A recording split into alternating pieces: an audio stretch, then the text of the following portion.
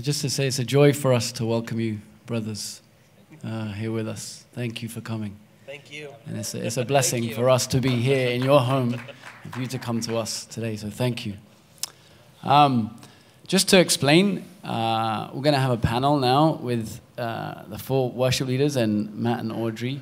So I'm just going to ask the guys to introduce themselves, just say a little bit about who they are and what they do here at IHOP.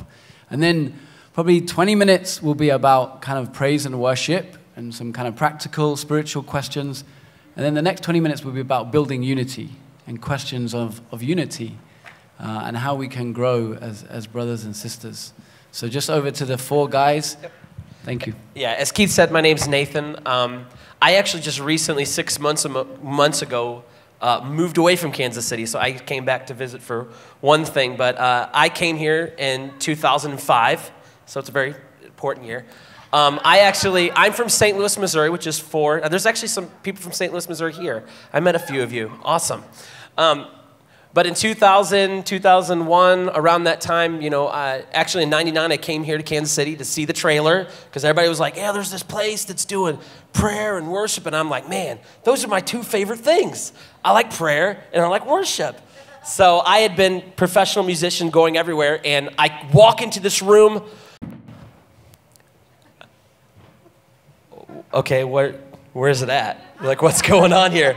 Back in '99, it was in this, you know, double-wide trailer with the wrestler mats on the ground, and it was kind of stinky, it was kind of smelly, and it was usually one person playing a piano and maybe like 5 or 6 people reading a book.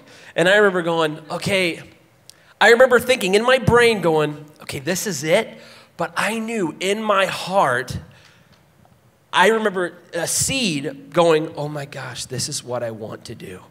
So I remember in St. Louis, I had started help raise up a prayer ministry, the House of Prayer in St. Louis. And I moved here in 2005, and then I was a worship leader from 2005 till basically last year. Had a bunch of I think we've all been on each other's teams, I think, at one time or another. And so that's me, and this is my buddy. Nathan was my section leader, which in the IHOP world is like my boss-ish, but he was also my drummer, so that was really interesting. So he would tell me what to do, and I'd tell him what to do.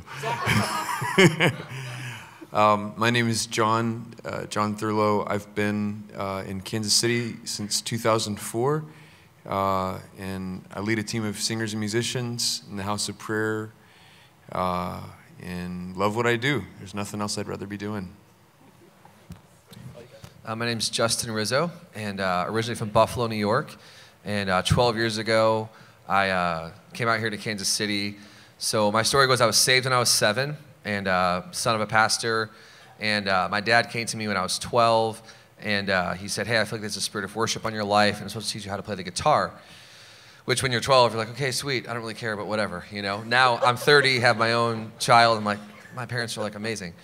And so really it was through music, you know, because when you're a pastor's kid, it's really easy to live your spirituality, it was for me anyway, through your parents. I mean, they do enough spiritual things to cover you, right? But when I was 12, it really took on a new form for me when my dad taught me a couple chords on the guitar, and then I would just be in my room for hours learning new chords, writing songs, singing the scripture. And then when I was 16, I heard of this place that does 24/7 prayer and worship. My first question was, why? Like, why would they do that? I wasn't like, rah, rah. I was like, why? But, and I never liked school, but if you're in school, stay in school. But I hated it. And so I came out here, and I was like, well, I don't really know what I'm doing after high school. The first time I walked into the prayer room, there's a couple hundred people in the room. And if you can't picture it, it's a room much like this. There's a platform, and people just sing nonstop. And there was this whole band up there who was playing, worshiping, and they were crying out for revival in America at the time. And my little 16-year-old heart, when I walked in the back of that room, I was just struck with 2 things. This is not a concert, and this is not a show. They were ministering to the Lord. They were going somewhere with him. And I was on row 15, invited to engage in that, but they weren't trying to like overtly impress me with what they were doing. And then obviously the second thing was just, this isn't stopping. So these guys played for 2 hours, and they left the platform in this seemingly perfect order that it didn't stop, and then 15 new young people would be on there. I was like, oh my gosh. So I walked next door. We have a coffee shop next door, after about a couple hours, I started asking questions like, hey, what is this place? Who are these people? How do you do this? And they said, well, these are called prayer missionaries. They actually raise their own funds to do this 50 hours a week. They do 25 hours of prayer to the Lord, and they do 25 hours of acts of service. And so I walked back to that room that day, and I prayed a really sincere prayer to the Lord. I had no idea what I was praying. The Lord loves our prayers, even if they're super immature. I was so sincere. Sat down in row 15 and said, Lord, if you'd make a way, I would give myself to this for the rest of my life if it's your will. Amen. And so went back home, talked to my parents and different spiritual leaders in my life, and they just blessed it. And so when I was 18, I moved out here, did an internship, and I've been on full-time staff ever since, leading a worship team, 6 sets a week, 6 times a week. And yeah, so that's a little about me. That's good. My name is Ryan Kondo, from West Palm Beach, Florida. Born and raised there. Yeah, so yeah, most people were from New York or New Jersey that lived there, though. There you go. So most people were from the north in West Palm Beach, except for me and a few others. And so grew up in Florida. Parents divorced at a young age. Gave my life to Jesus when I was 5. I said yes to him, and it wasn't until by the time I was in high school, I was doing crazy stuff, drugs, alcohol, and then by the time I was in college, well, I'll pause for a second. I wanted to be the NBA. That was my goal. I was this tall when I was like 10 years old. So I was, reading about Shaquille O'Neal and Charles Barkley, and I wanted to be like them. So I tore my ACL my senior year, no more sports. My mom walked in while I was in bed with my knee being moved, and she gave me a guitar my senior year, and that's when I started playing guitar, and that started my journey in worship, learning music, and by the time I was in college, again, was back doing the drugs and doing stupid stuff, and was encountered by the Lord when I was in White Sands, New Mexico, camping out. Huge sandstorm came through, and I had the fear of the Lord fall on me because of the sandstorm probably, but also there was a real terror of, I don't know what I'm doing with my life, and I want to experience you, and I want to surrender my life to you in a real way. And so I gave my life to Jesus fully. I said, whatever it looks like, I don't care what it looks like, it's yours. And so I said yes to Jesus, and went to college at UCF in Orlando, got my college degree in teaching. I was going to be a high school history teacher. And then a little bit of seminary at Asbury Seminary in Orlando, which is like the satellite campus of Kentucky. And after 2 years of that, came to actually a Onething just like this. And they announced that they were doing music school. And that's actually what attracted me to come out to Kansas City. I always thought it was weird, the 24/7 worship and prayer. But I wanted to learn music, and I actually was getting ready to go to seminary and finish my seminary degree, and I really wanted to grow in theology. And so I love the idea of sitting in class, learning Bible, and actually being able to sit in a prayer room and talk to the Lord about it, for hours a day. And I was excited about that. So that's actually got me out to Kansas City.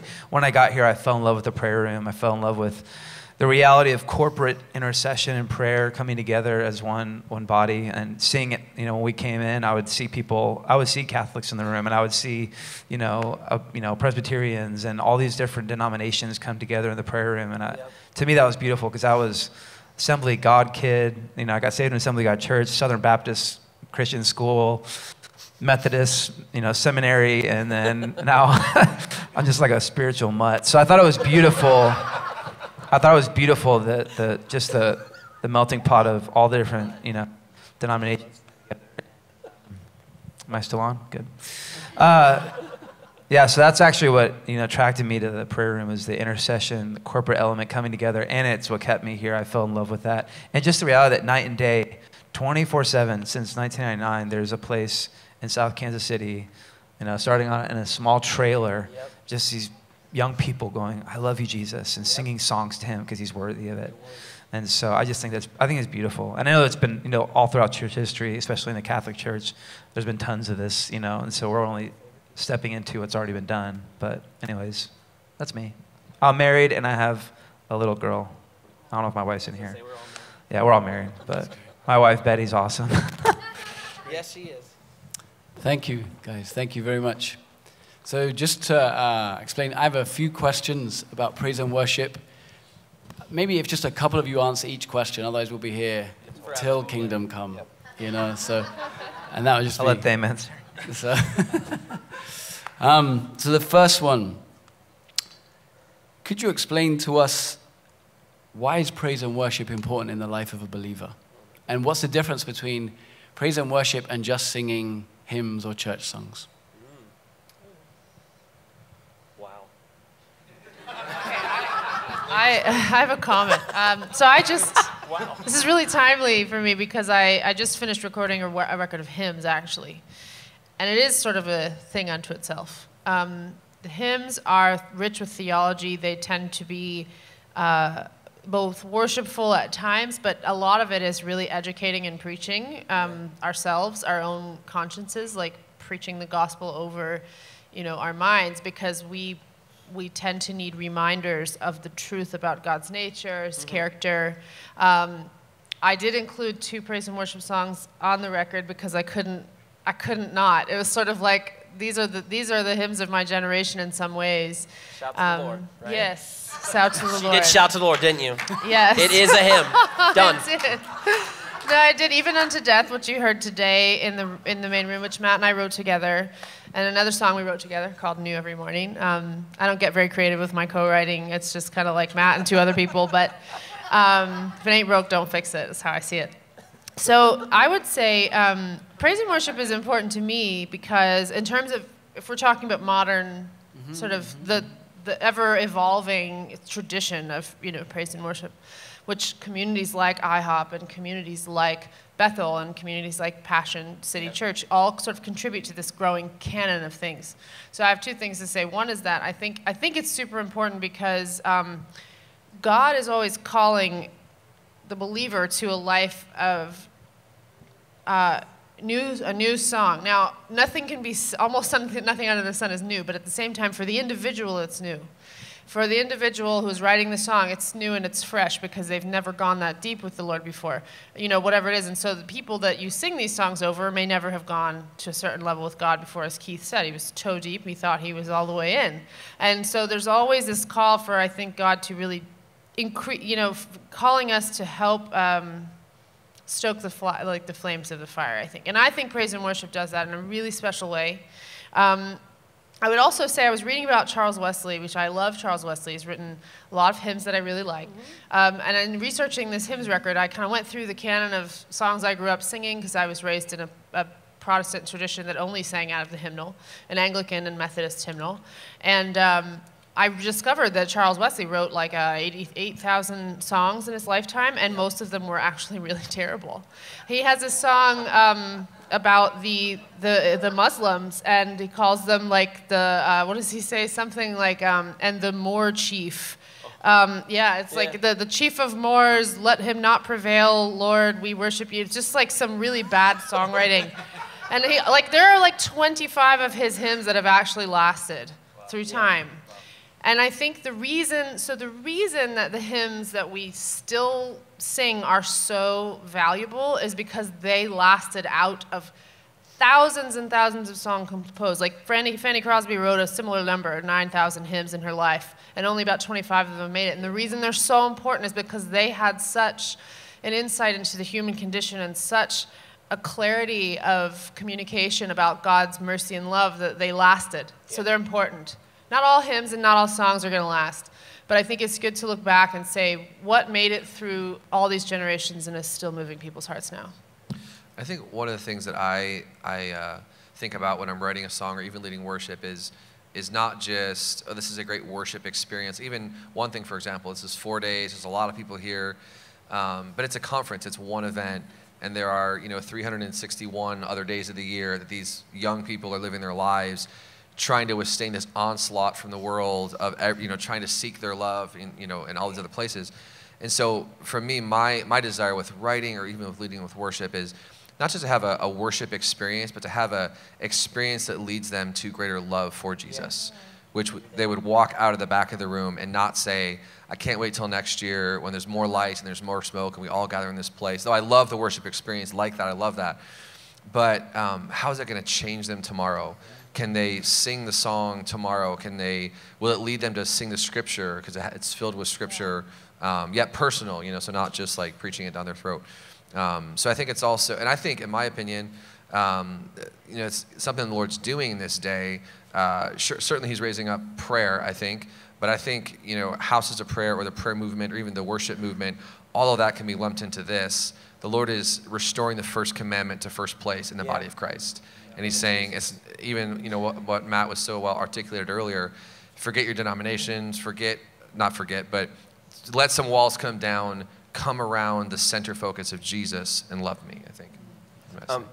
One of the things I was going to say, like the importance of praise and worship is, I remember Mike takes all of us once a week and puts us all in a back room and just talks to us, has, fireside chats with us. Hey, what's going on, this, that. And I remember one time, this was years ago, this was before we started having cameras, I think, even in the room, was he looked at us and he said, you know what, I'm going to tell you guys something.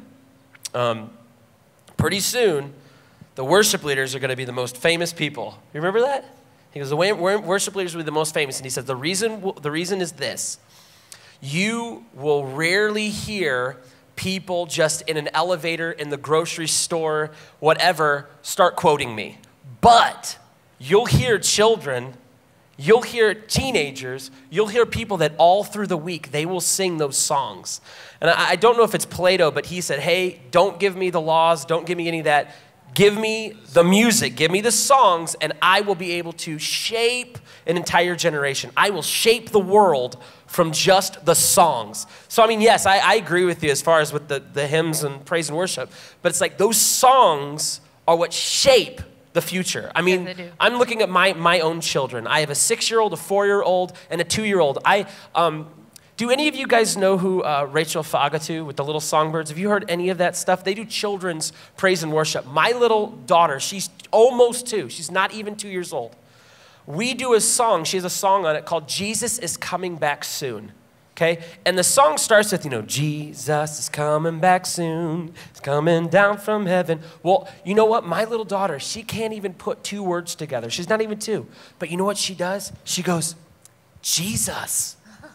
And she's reminding me every single time that she hits her little wrist that Jesus is coming back soon. And my children, they sing worship songs all day.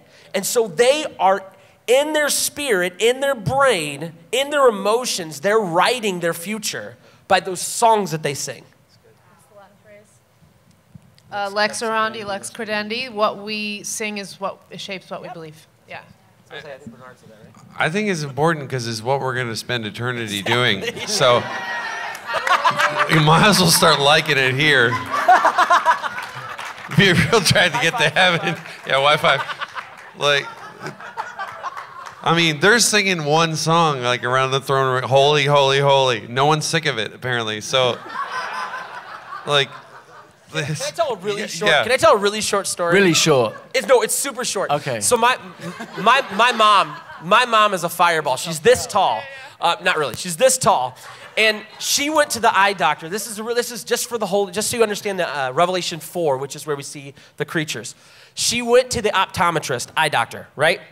And the eye doctor was a believer. He believed in Jesus, read the Bible, all that stuff. So she asked him this question. She goes, "Can I ask you a question? What would it be like, or what can you tell me about a creature that has eyes all over its body? What could you tell me about that creature?" And the eye doctor sat there for a second. Well, I can tell you this. That would be the most intelligent being ever. He goes, that would be the smartest creature. So I leave you with this. The smartest, most intelligent creature for all of the synaptics to work, to get all the input, that smartest creature never gets bored singing one word. It looks and it can experience it. It looks at God and it says, holy. Never bored. So I don't get bored of that either. Or at least I don't want to. Amen. Thank you. Wonderful. For the IHOP worship leaders, why is IHOP KC dedicated to 24/7 prayer? Some of you alluded to the fact you walked in like, this is crazy. Like it seems a lot. I just want to make sure I understand the question right. It's why 24/7? Yeah. Okay. Yeah. Yeah. I think of the Lord's Prayer, on earth as it is in heaven. Yeah. And if we understand what's happening in Revelation 4, it's not stopping. I mean, it's continual. And like Matt just said, we're going to be doing it into eternity. So there's this element of, it's unceasing, it's perpetual. And so I truly believe that there is a convergence between heaven and earth when you have, regardless of the 24/7 or not, but when people are agreeing on earth with who Jesus is, and they're coming into agreement with what's happening in that throne room, something's happening. Yes. And so I guess one of our Bible teachers always says, okay, we can go to Walmart any time of day. Right. I can get a Big Mac at 2 in the morning. Yeah. Is Jesus not worth more than me getting a Big Mac at 2 in the morning? It's like, you're right. So ultimately, I'm just saying that to say Jesus is worth night and day worship and prayer. That's good enough for me. Well, and Father, that's a great answer. You pray. You're priest. You pray the liturgy of the hours, and so this is not. It's not new. You know what I mean? Right. It in some ways it's taking the charism of what religious life sort of lives and moves and operates in, which is an ordered day, and sort of structuring it in a modern way that I think is appealing to young people. It continues the breadth of the church, right? Yep. Yeah, so just to explain, if you don't know what Liturgy of the Hours is, it's the Psalms and Scriptures and readings of the Church Fathers that priests and religious pray at different times throughout the day. We call it to sanctify the day. But this is being prayed by thousands, if not millions, of priests and religious all around the world. So again, just as we're talking about this incessant praise going up to God from the church around the world. And the word that we use, which I think you alluded to, is communion. That there isn't just the church here on earth, there's a church in heaven, and we're joined. There's this communion of saints. So beautiful. Thank you. It's great to hear. How do you lead your worship team on stage and beyond? This is for anyone. And then do you ever get bored doing the same thing on a daily basis? Nope. You don't get bored? How do I lead my worship team on stage, like practical, like stage leadership? Okay, I'll just give a couple of things I do. I do mostly, the way I lead my band, one, we practice off stage, which is really helpful. It's super helpful. They really like to follow me, and if we sit down beforehand and go, this is where we're going, give them a roadmap, they're really happy. And I'm happy, and everyone in the room's, they don't know it, but they're happier than they would be if we didn't practice. And so that's number one. But also on stage, I use a lot of body language and vocal cues. And so I do a little bit of hand cues, but it's really hard to do when you have a guitar in your hand. If I play piano, I'd be able to, go to one hand. But so I when I lift up my guitar, the head of my guitar, they know I'm at the one, the beginning of the next measure, I'm bringing it down. If I start stomping my feet or kind of moving my body in a certain way, my drummer knows to start building it, and so does the rest of the band. And so they're watching me to follow.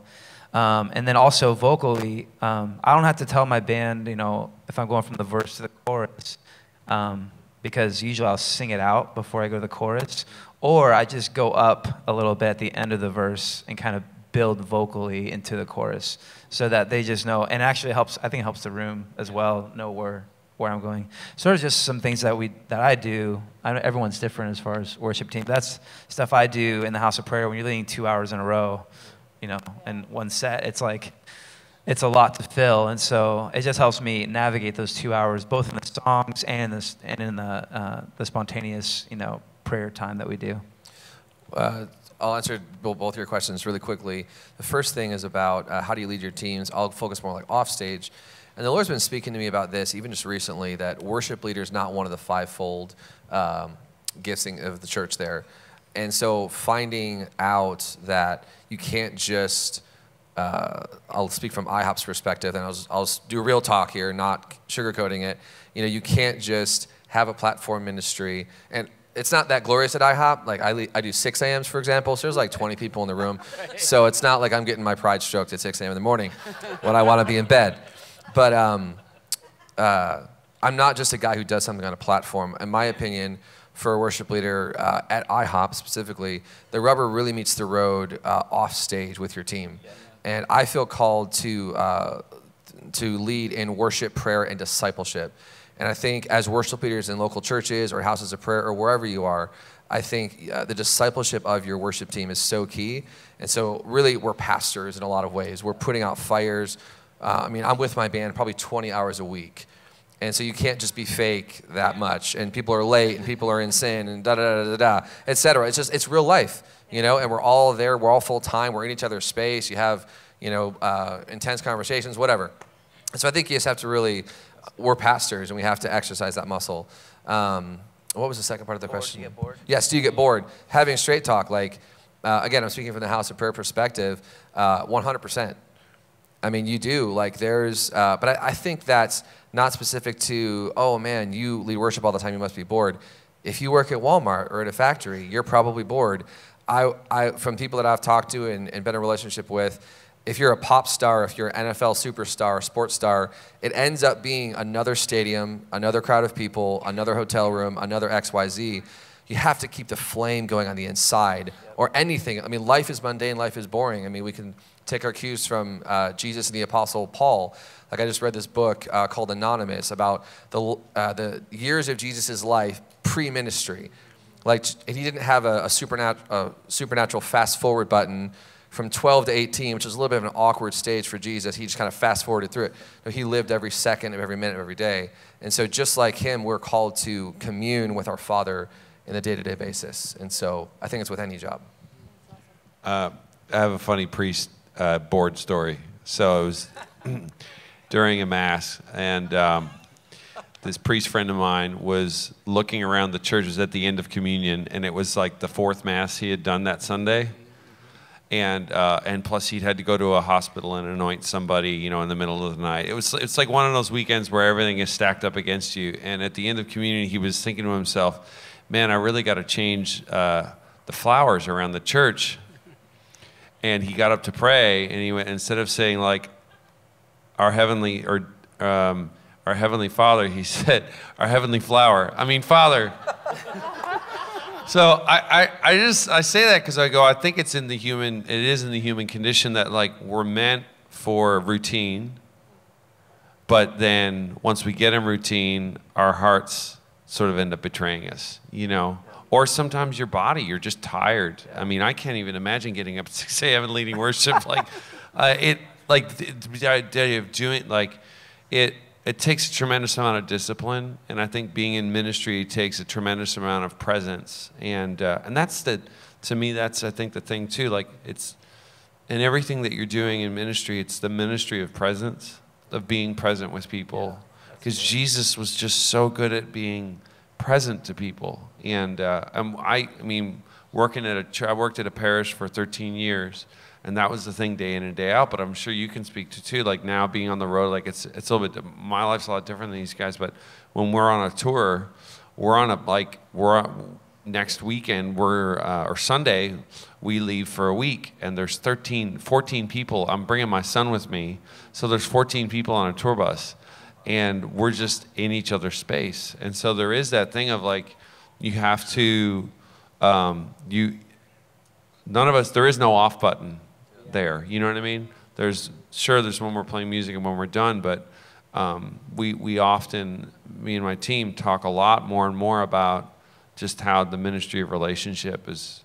In some ways, it feels like that's why God has you out doing what you're doing in the first place. It's not really about music. It's about his glory, and then it's about how is he changing you? You know, how's he transforming your life? So, Thank you, yeah. Strikes me it's about authenticity. Yeah. Like if you're authentic off of the stage, then you'll be authentic on the stage. Like worship is life is worship. Yep. So, thank you. Just a couple of questions before we move on to discussions on unity. What influences you most as a worship leader? Musically or? I don't know. I was just given this question. However you want to answer it, Audrey. Caffeine.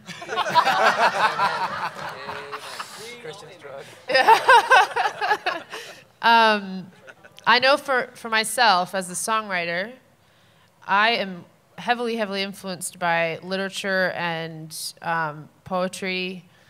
So I have quite a lot of songs that are, like Matt says, he plagiarizes dead people. That's what I do. They can't come after me now, not yet.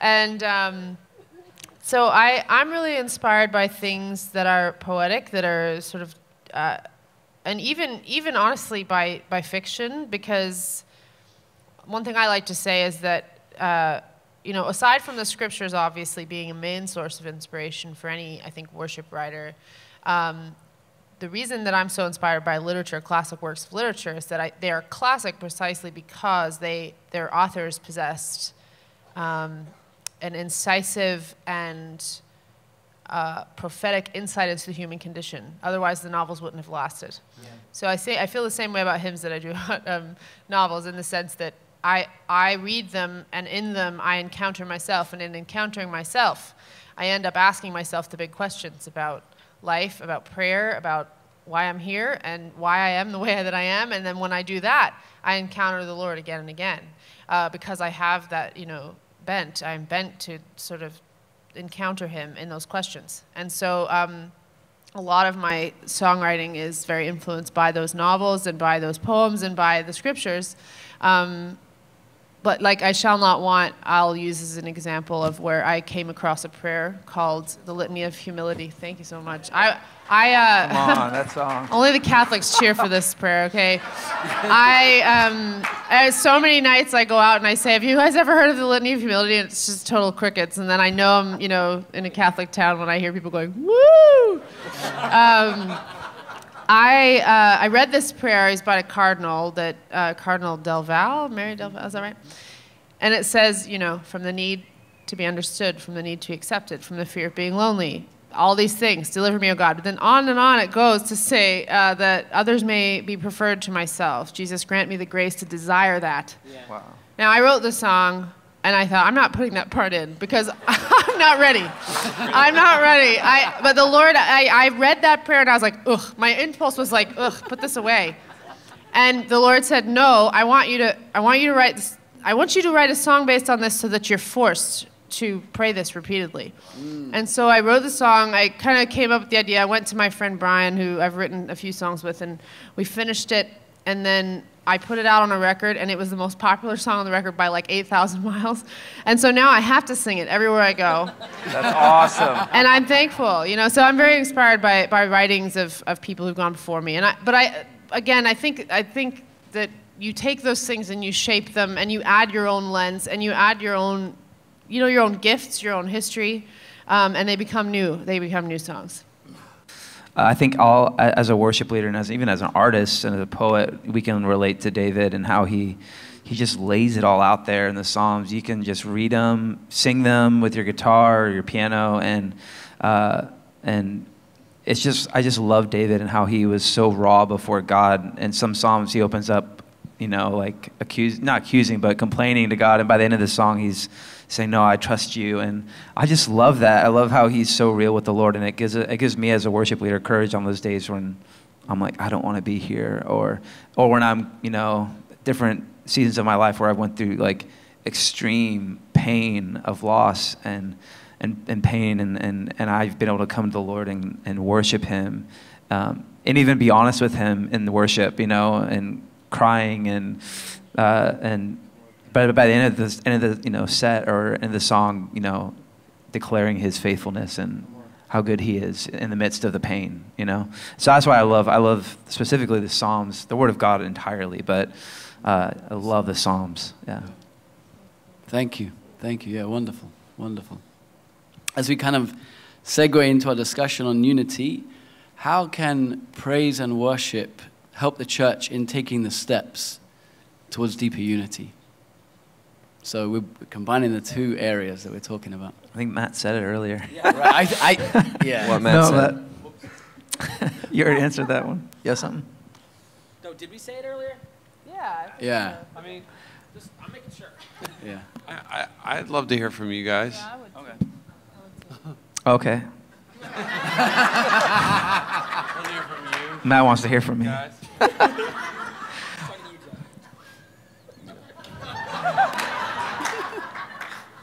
We always give John the mic because he loves it. Cool. Thank you. Yeah, that's right. No, I love, you just start with music and how music brings people together.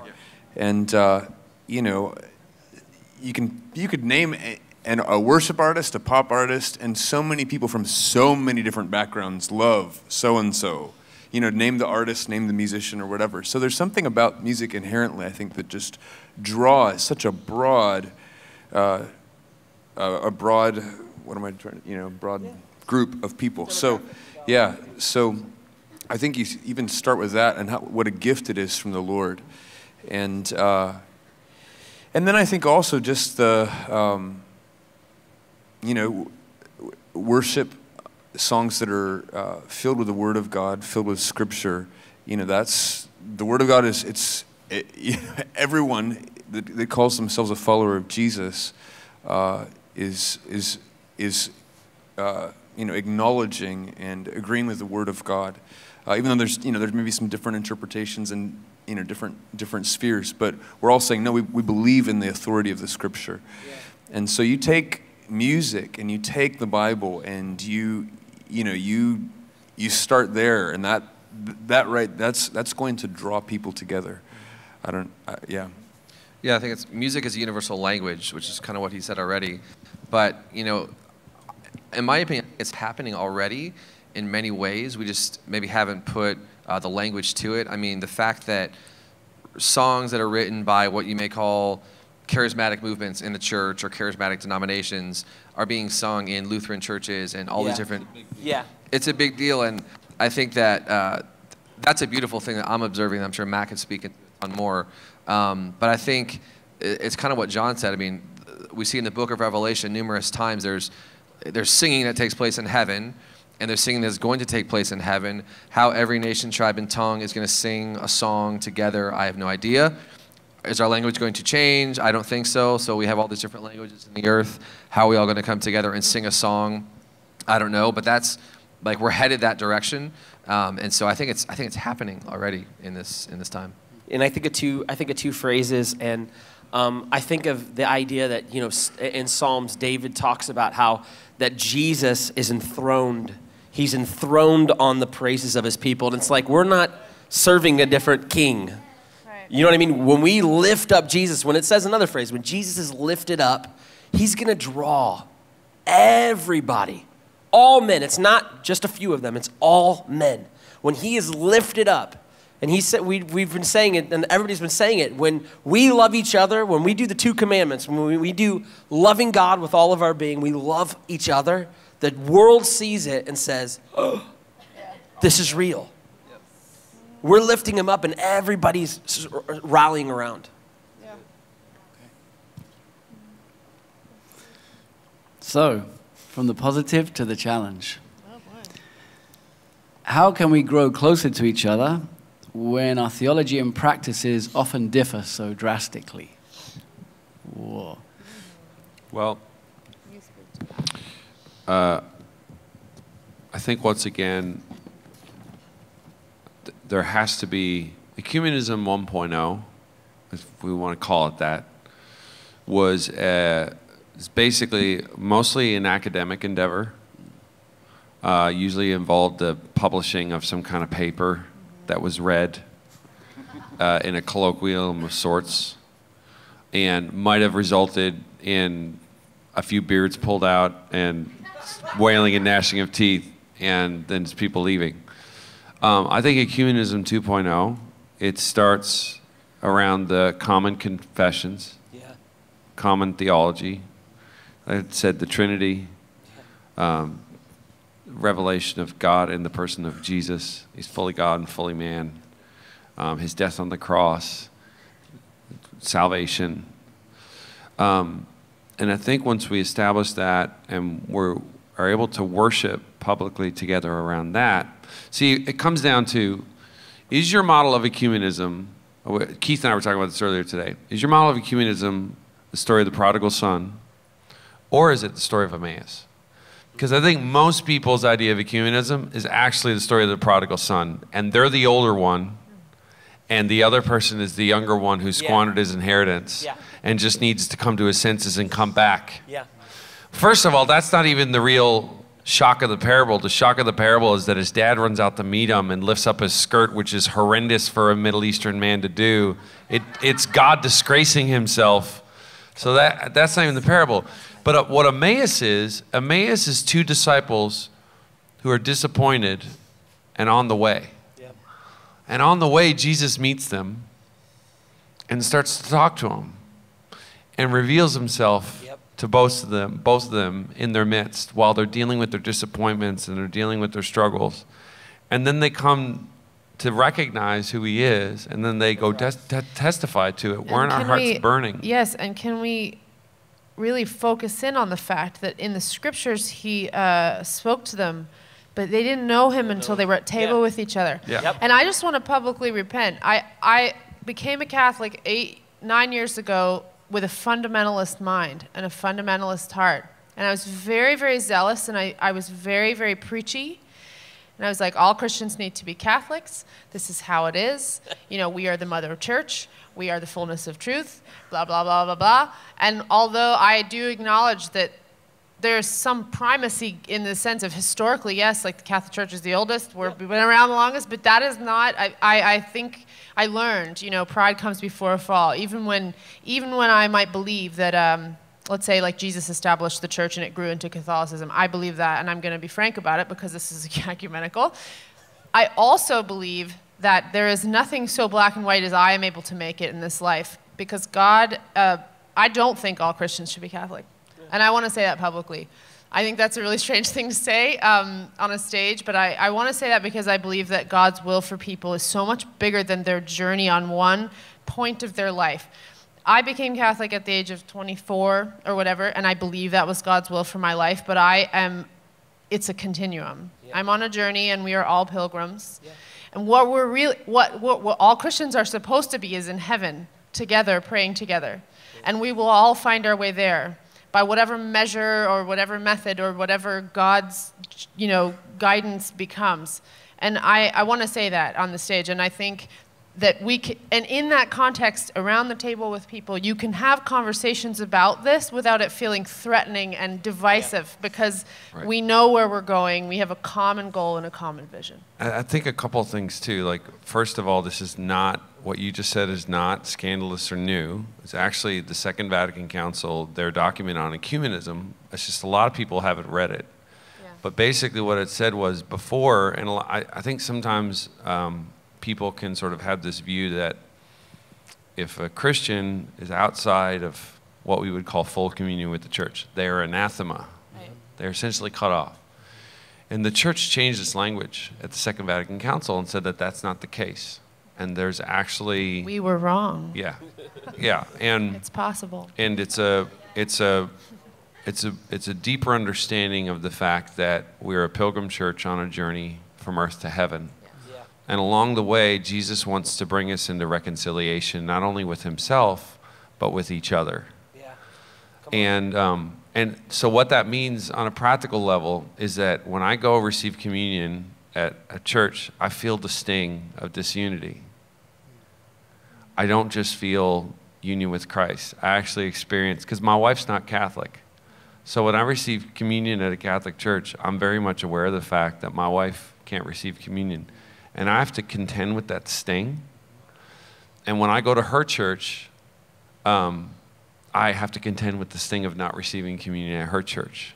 So the goal isn't that we sort of water down our differences and I just sort of become a marginalized Catholic and they become, you know, marginalized, you know, members of International House of Prayer, or non-denominational Christians.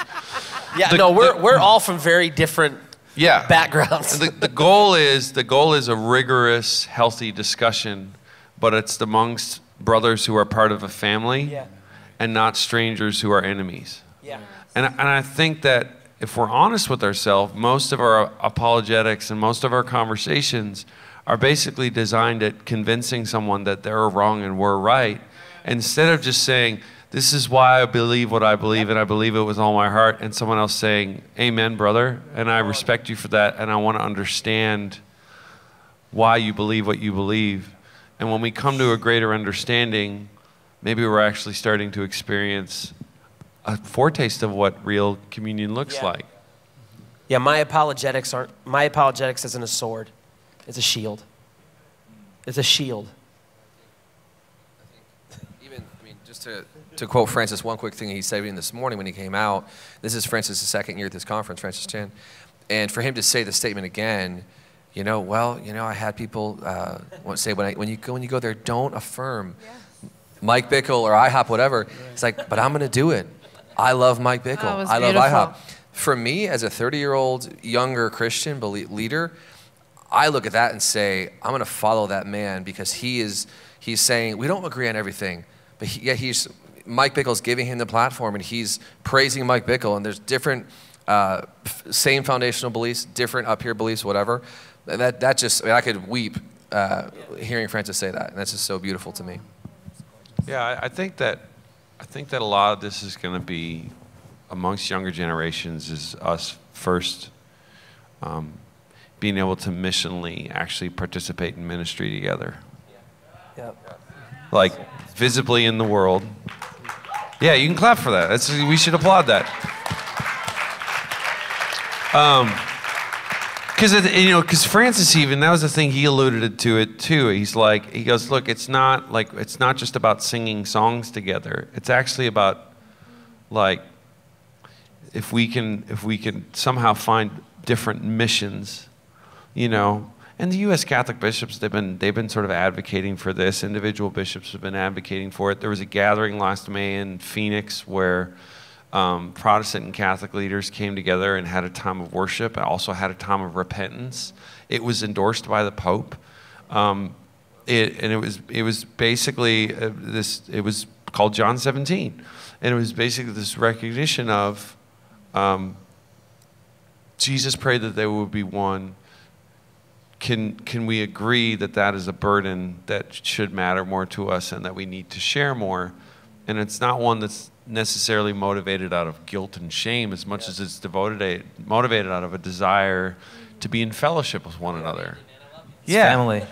And so it's like, wow, if we could do that and find tangible ways, it's not like me just inviting these guys and say, hey, I think you should come to Mass and just receive communion. Right. Because that actually, it betrays what we both believe. Totally.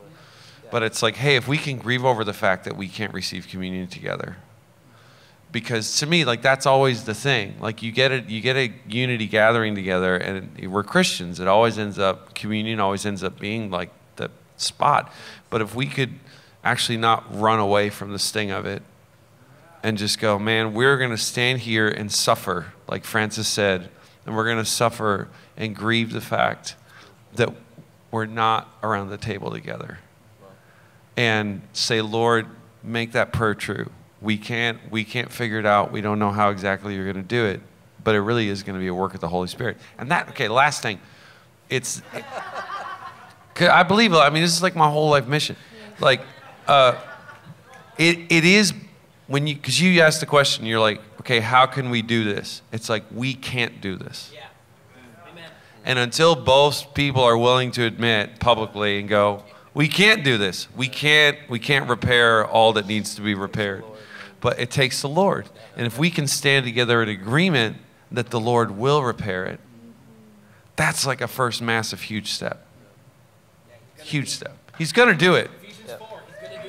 Yeah. It's just, do we want to be the generation that sees it? Amen. Amen. It strikes me we have to desire it, first of all. Yeah, huge. We have to desire it. Because if we say that everything's fine, it's not honest. No. It's not true to God's heart. But if we're honest enough to say, yeah, it hurts, but let's walk together, as you said, Matt, on the road, knowing that this is the Lord's work, the work of the Holy Spirit. Because if we desire it, then we pray for it, then it can begin to happen. Amen? Amen. And I think it begins here. quite honestly. Things like this, getting to know one another. Yeah, I'm the amount sitting of here young just people under that the have weight stopped of it, me and said, yo, what is that, man? What's the get-up? You know? And then we have this great conversation. I've prayed with a number of people, young people from all over the country, in the aisles, because we've met one another. Yes. And they've said, I love that. It's beautiful. You know?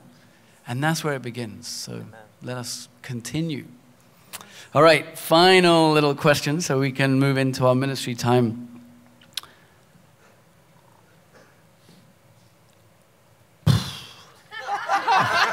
Just trying to think where to go from there. He didn't write these. I think this is why he's so surprised by all of them. He's like, oh. Oh, don't ask that last one. What's that? I said you don't have to.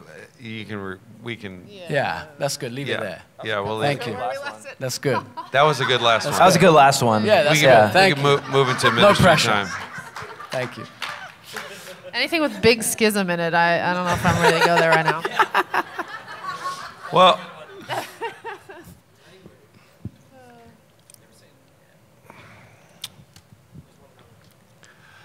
yeah, we can just pray. Let's just pray. That's good. That's good. Because it seems that that's where we let it to. We got to pray. I think so. Yeah, we have to pray together. So let's pray together.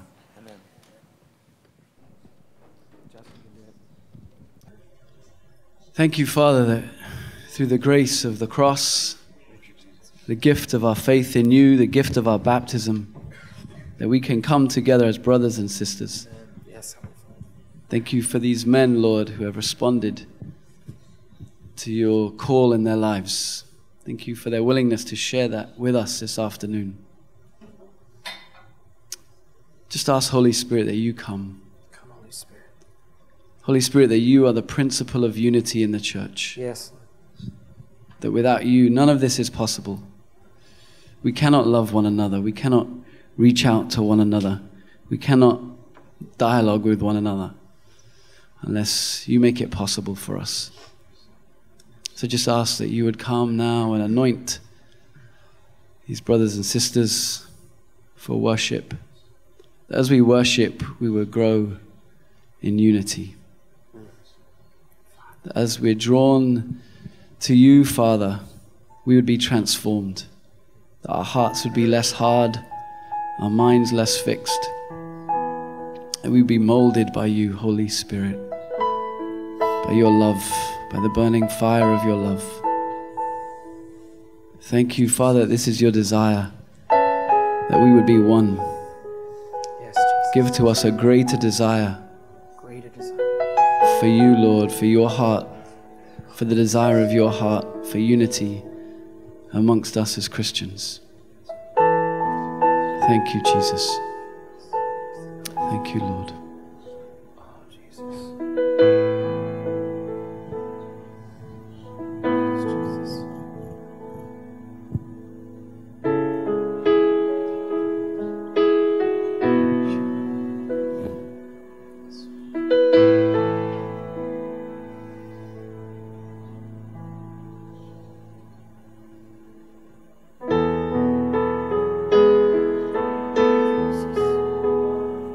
Yes, Spirit of the living God, fall afresh on us.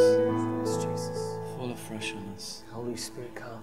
Holy Spirit, come. Holy Spirit, come. Holy Spirit, come.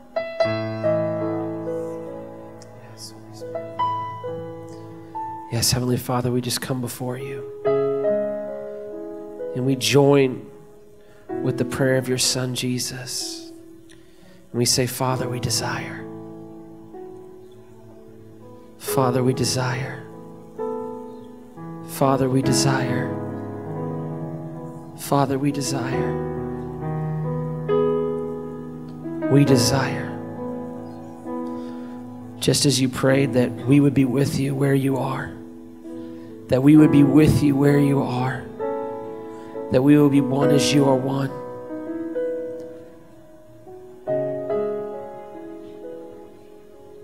That we would be one, Jesus. As it says in your word, that we would know the height, the depth, the length, the width of your great love that we would understand and perceive and know with all of the saints. With all of the saints. That we would be filled with the knowledge of God.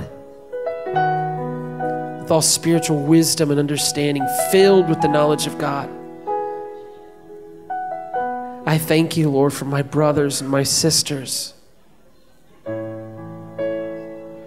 From every walk of life, Lord, from every denomination. Specifically, Lord, the charismatic Catholics, the Catholics in this room, Lord, those who have held the line, God. I thank you for my brothers and sisters. I bless them. Bless them in the name of Jesus. I bless them. I bless them.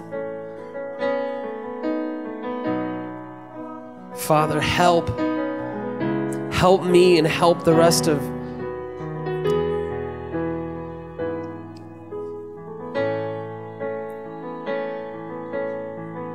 the Protestant church, Lord. Help us to receive our brothers and sisters. Help us to receive them, Lord. Receive them, Lord. And I just feel this right now. The Lord says, there's no us in them, there's us.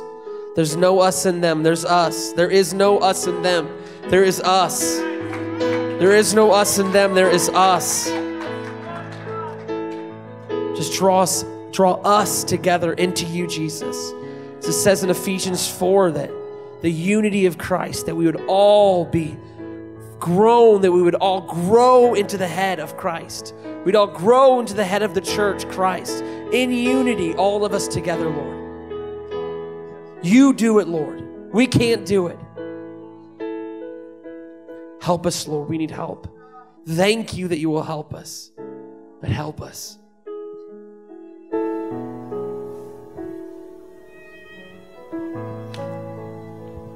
God, I pray that you'd forgive each of us for any arrogance or any pride that we have in our hearts. Root it out for us, Lord, with your Spirit's conviction. And I pray that we would truly apprehend the mystery that your glory is your mercy, God. That if you delight in showing mercy, then we ought to show delight in showing mercy. That we should desire that more than judgment. Even though we may want to pursue truth with our zeal and our passion, what we should more passionately want, Lord, is to seek to love each other, to seek to show mercy to each other. And I pray that you would unite us behind that vision, Lord. Do a supernatural work. In my heart, Lord, I repent of my arrogance in the past.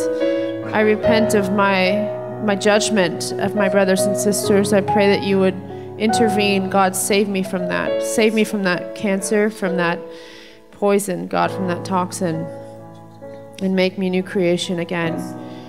Make me loving, make me merciful, make me receptive. I pray you grant us the grace to devote our lives to this work, which is your prayer, your desire, Lord Jesus. Father, I want to repent on behalf of myself and other Protestants for just ignorant assumptions related to the Catholic Church and Catholic believers. Things that, Lord, that have injured the church. Father, I just repent. Father, I ask that you would give me, that you would give us, all of us, God, give us your eyes for one another. I ask that we would see one another the way that you do. I ask for your heart, Lord, that when you look at the believers, God, Catholic believers, Protestant believers, God, give us your eyes. Let us see one another the way you do and operate in that same spirit of compassion that Jesus does. Yes, Lord, we confess that we need you. Even as we said, we can't do it on our own, Lord, and so we confess our need for you, Holy Spirit, to come and move in the church, Lord, to unite us, to bring, Lord, true unity in the bride, God, that we be one bride, that just as you said, Lord, that we would be known, that they would know we are Christians by our love for one another, Lord, that that the non-believers would be drawn to you, Jesus, because of our love for one another, that they'd be drawn to your beauty and your glory because they see broken people with jacked up lives loving one another, God, and not being divisive. And so I just ask for that, Lord. Would you bring unity? Would you bring love? Let love abound in your church, God. Let love abound still more and more in your church, God. Come, Holy Spirit, do a work that we cannot do. Yes, Lord. And Lord, we just thank you for this first step seed, Lord, even of this gathering that's taken place in tandem with the One Thing Conference. And just as leaders at the International House of Prayer, we want to say thank you for coming, and we want to clearly say we need you, that we are the beautiful body and bride of Christ, and that, Lord, I ask that this would just be even just a first fruit down payment of what's to come in the future. That even it may look like this in the future, it may not, who knows, Lord, but that you would lead it. And we just say as leaders at the International House of Prayer, we need you. We stand with you guys. We are one. We are joined with you. And Lord, I ask that you would do what's even happening here in Kansas City at this little gathering these 4 days at the One Thing Conference. Lord, do it across the globe. I ask you to begin to touch the hearts of priests, the hearts of bishops and pastors and deacons and elders. Lord, that a movement of unity, a movement of true love for Jesus, unhindered love for Jesus would arise from your body. In Jesus' name.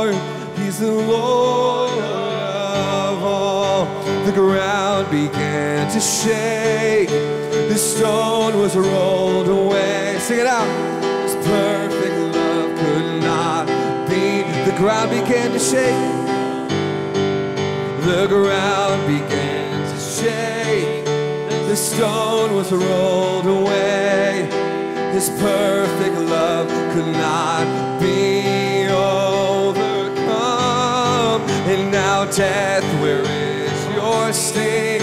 Our resurrected King has risen.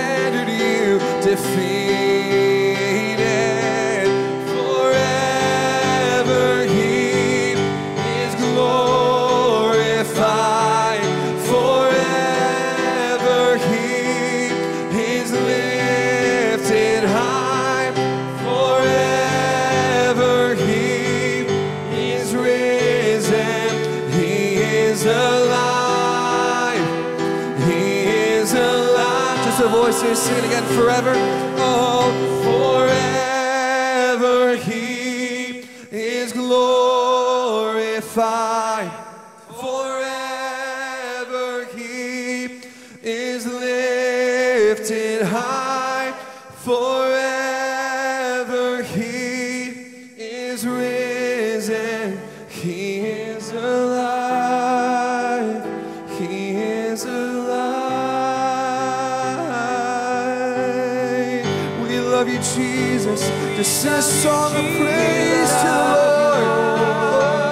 Oh, we love you, beautiful one. We adore. It's all about you, Jesus. We adore you. One body, one church, one voice, one heart, one mind. We love you, Jesus. We bless your name.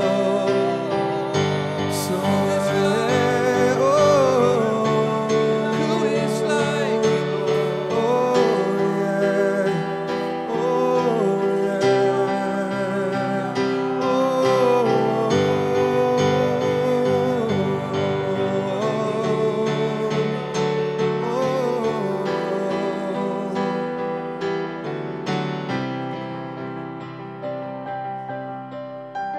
we honor your name in this place, Jesus. We honor your name in this place, Jesus. We honor your name in this place, Jesus. We honor your name in this place, Jesus. We honor your name in this place, Jesus.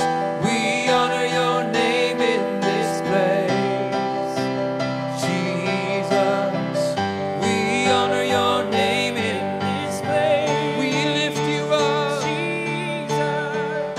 We honor your name in this place, Jesus.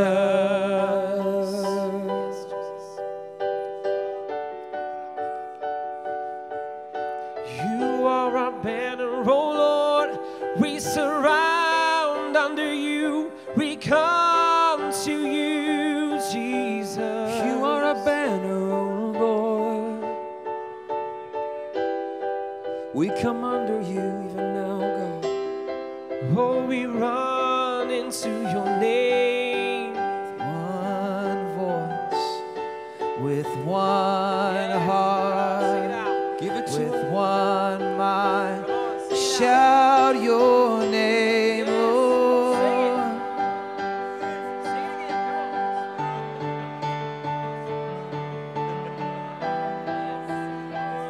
One voice. Sing it, Ryan. Sing it. With one voice, with one heart, with one mind. We love you, Lord, with one heart, with one voice, with one mind.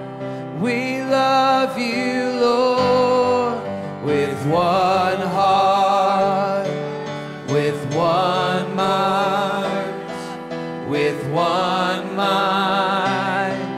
We love you, Lord, with one heart, with one voice, with one mind. We love you, Lord, with one heart, with one voice, with one mind. We love you, Lord, with one heart, with one voice, with one mind. We love you, Lord, with one heart.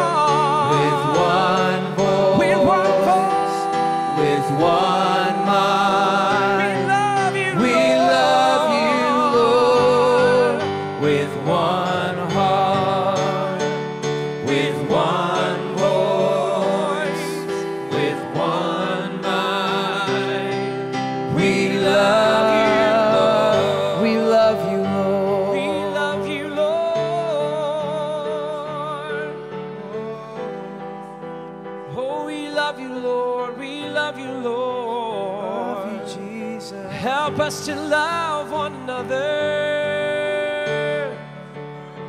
Same love that's in you, put it in us. The same love that's inside of you, put it in us. The same love. Jesus. Form it in our hearts right now. Jesus. Give us the same love. Same love. Give us the same heart. Give us the same love. Be like you, Jesus. Give us the same heart that you have. Give us the same love. Give us the same heart that you have. Give us the same love. Give us the same heart. Give us the same love. Give us the same heart. Sing it out. Give us the same love.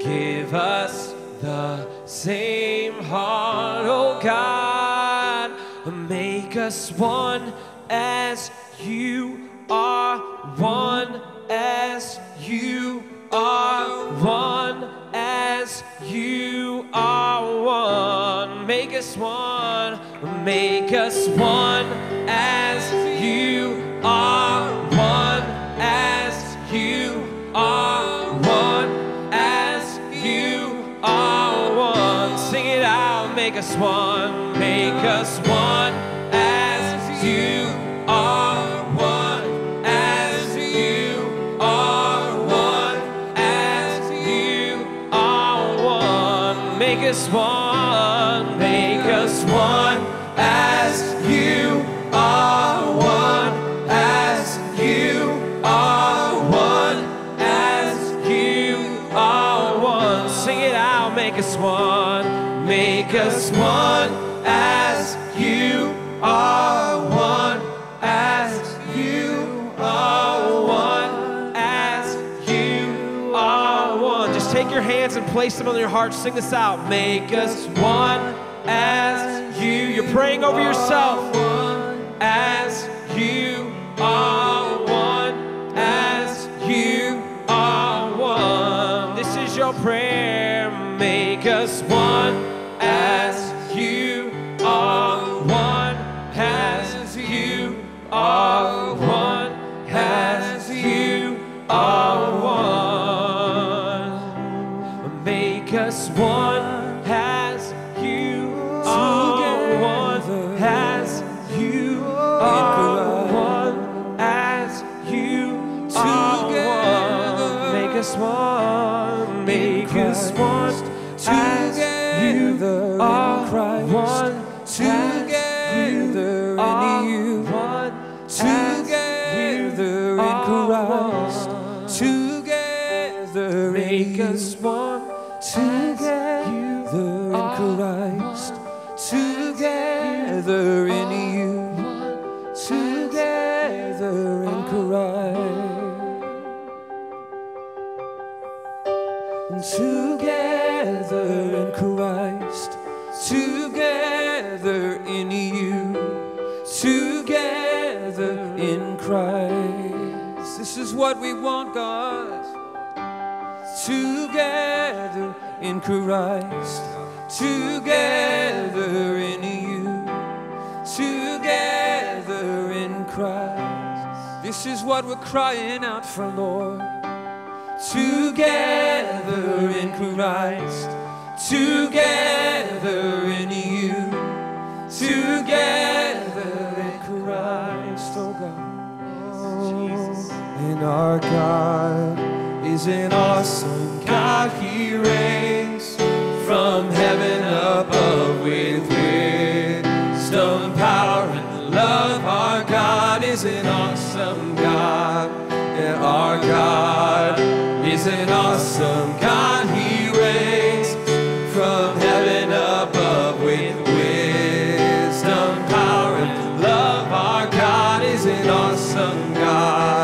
Yes, our God is an awesome God. He reigns from heaven above with wisdom, power, and love. Our God is an awesome God. Yeah, our God is an awesome God. He reigns from heaven above with wisdom, power, and love. Oh, I'll stand, and I'll stand with arms high and heart upended in awe of the one who gave it all. And I'll stand, my soul, Lord, to you surrendered. All I am is yours. I'll stand,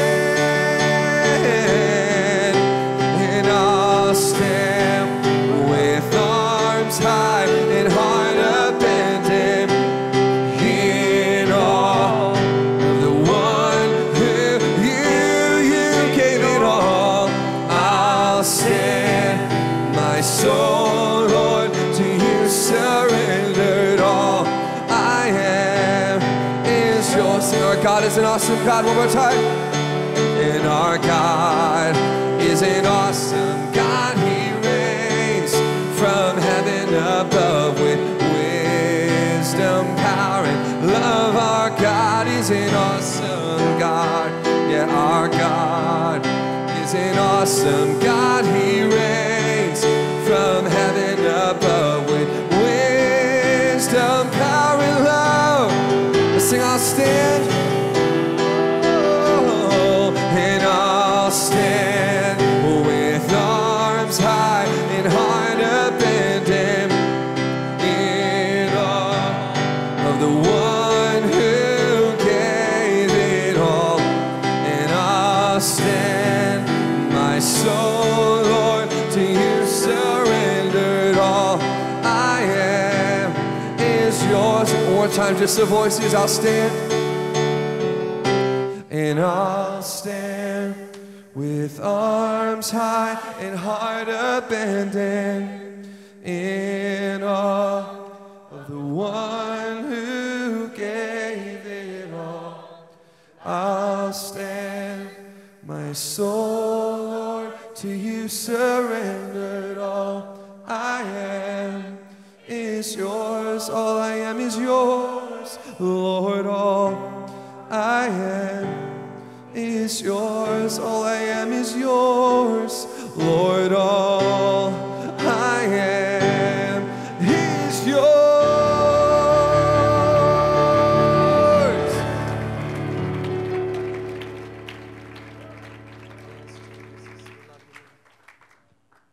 Maybe just as a way to close, let us pray together the Lord's Prayer.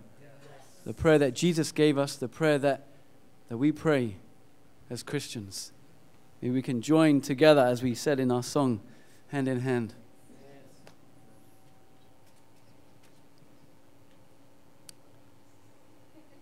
Our Father, who art in heaven, hallowed be thy name. Thy kingdom come, thy will be done, on earth as it is in heaven. Give us this day our daily bread, and forgive us our trespasses, as we forgive those who trespass against us. And lead us not into temptation, but deliver us from evil. For thine is the kingdom, the power, and the glory, forever and ever. Amen. And the church said, Amen. Thank you. Thank you. Thank you.